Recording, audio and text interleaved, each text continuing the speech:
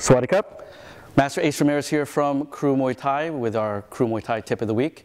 Right now we're going to be covering in this clip leg shield and a couple combinations to do it. But before we do that, let's go over a couple common mistakes.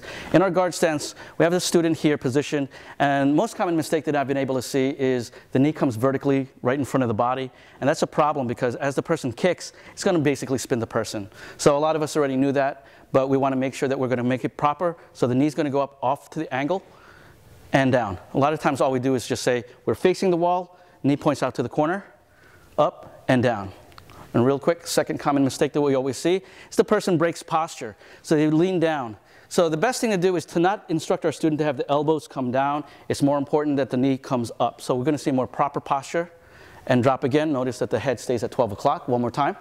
Knee comes up and down. And the third thing that I want to be able to show is the opposite hand is going to do a post. So as a leg shield, it'll have a nice base, dropping it down. Notice when he drops it down, he always goes back into a staggered stance. One more time. Leg shield comes up, hand is out, and back down again. Now we're ready to be able to go into our class. We have two students working with us today, and we're going to go over a couple things that I prep all of our students with before they wind up doing their combinations and curriculum. Right now they're in their guard stance. They're going to be doing a basic leg shield. So leg shield is up. They drop it down, and they're going to advance with a jab cross and reset back. Notice when they do the jab cross, they're always going to advance. Remember the common mistake, leg shielding, and they're going to overreach on the jab. We're going to avoid that. We're going to make sure we're very meticulous in footwork.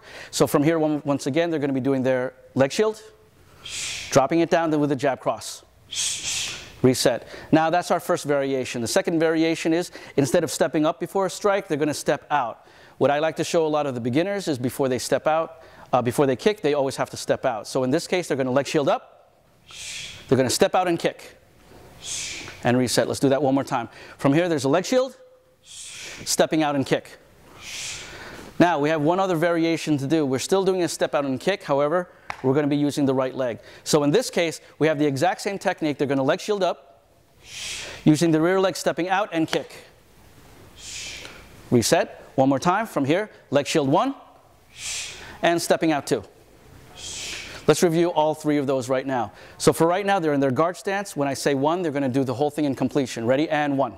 Leg shield and jab cross. Reset back. Number 2 in completion. Ready? And go. Leg shield, down, and body kick.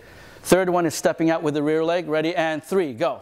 Leg shield, down, step, and body kick. Try these tips. You can use them within your class. They seem very, very basic. However, it's going to help the student know what to do with their feet, not just after the block. One thing we don't want to be able to do is teach our students how to block and do absolutely nothing. This block turns it into an actual counterattack. Okay guys, now that you've been able to practice this with your partner over and over again, now we can do it a little bit more back and forth. And as they're going to be doing that, I'm going to give you a couple of common corrections. So as they start, first person's going to do their low line kicking. Now, a lot of times that they go into a rhythm, I notice that a lot of students start looking down before the kick. That's telegraphing it a little bit too much. What we want to make sure is we maintain eye contact with our partner. Even though we know our first technique is going to be a leg kick, we want to make them think that we want to box.